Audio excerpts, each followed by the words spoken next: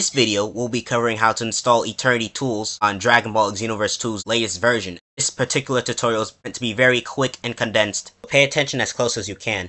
First of all, download Eternity tools from the Video Game Mods website.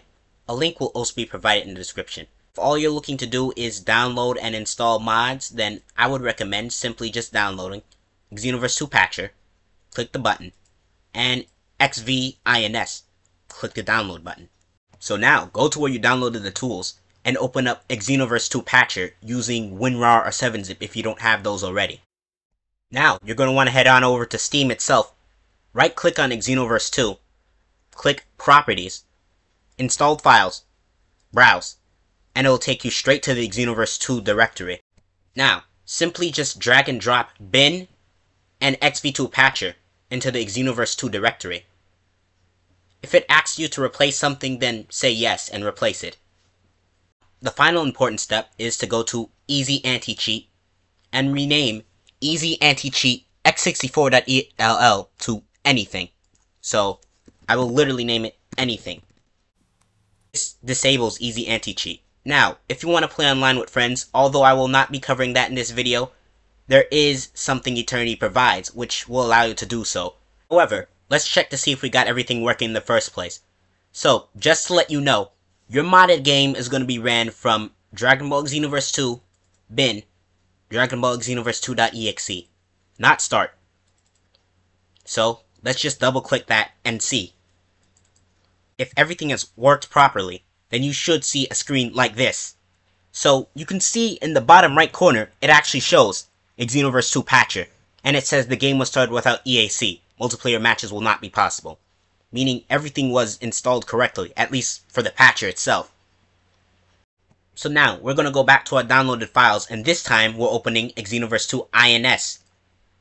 And we're going to actually extract this somewhere we can find it. By default, it will make a path in Downloads, but I'm putting it somewhere a little less cluttered for me. Desktop, XV2 INS. Hit OK. And now, if I go to Desktop, folder I made is there. These are your tools, and what you're going to be using to install mods is this, xv2ins.exe. So, what you'll see when you first open the program may be a little bit different from what I'll first see when I open the program in this footage. Either way, as long as you don't get an error message, and you are being clearly told what you need to do, just get past these prompts, select the options that are best for you, especially if you had a previously modded game. So it will ask you to clear installation if necessary. Do that. Do everything it's asking of you.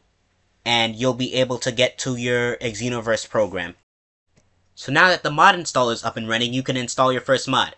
Just keep in mind to look at the descriptions of certain mods, because there are mods that don't just use the mods installer, or can be installed in different types of ways. Finally, something which is optional, but I think is important for everyone to know about, is the Xenoverse 2 Patcher's ini file. This can be opened with the standard Windows text editor. There are two relevant things it does. It re-enables Easy Anti-Cheat, allowing you to play online with friends, and it allows you to unlock all characters and stages. For the characters and stages, you will go to Unlock Kara All False and change that to True.